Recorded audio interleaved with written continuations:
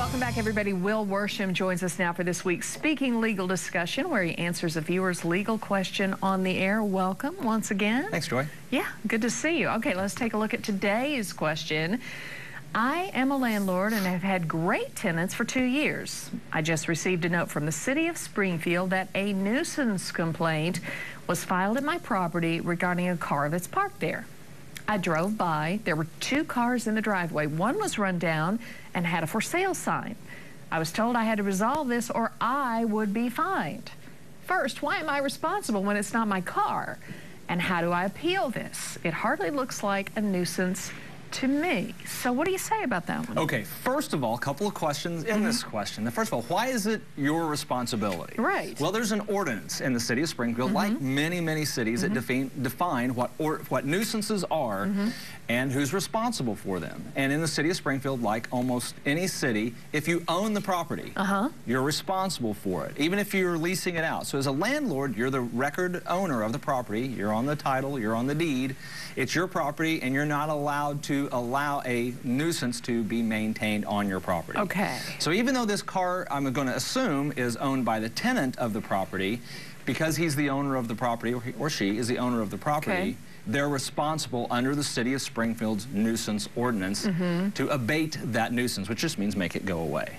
Okay, who defines a nuisance? What a nuisance is also defined in that same ordinance. And by the way, these are all available online at the City of Springfield's website. You can go through and search it. It's really kind of nice. And as a definition, one of the things that is defined as an ordinance is an inoperable motor vehicle. You can't allow an inoperable motor vehicle to sit out on your property. So like in the driveway or in the yard. This is kind of to prevent people from just parking junk cars in their yard. So this is the city, not the county? No, this is the city. Okay. The county has their own ordinances as well. You can look into that. I don't think they define it in quite this way. Okay. And obviously it's a little more.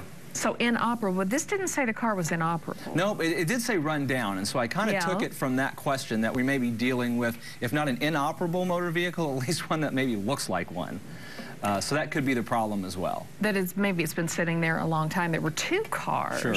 One is for sale, so what should that person do? Well, one, if you just simply move the car, that's going to take care of the problem. If it's moved, then you know it's not going to be considered a nuisance as long as it's not just sitting there, essentially being a nuisance under the definition of the statute, or of the ordinance. Statute's the wrong word here, of the ordinance.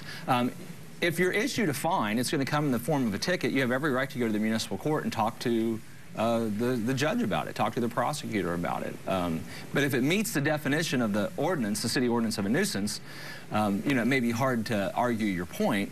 You can't just simply go in and argue and say, well, I think the ordinance is wrong. Well, yeah, but it sounds to me like these have been very good renters, so there's probably a decent relationship. Call them up and say, hey, look, we have an issue.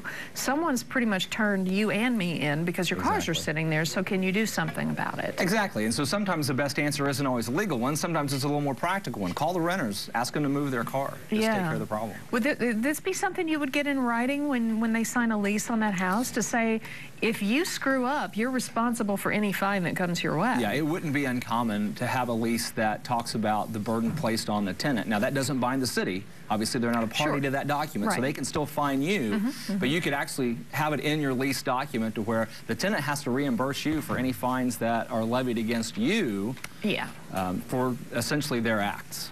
Well, hopefully this will be solved in a phone call, and that's all there is to it. All right, Will Worsham, thank you so much. Now, if you have a legal question for Will, email him at wworsham@KOLR10.com, and he will answer your question on the show. All right, up next.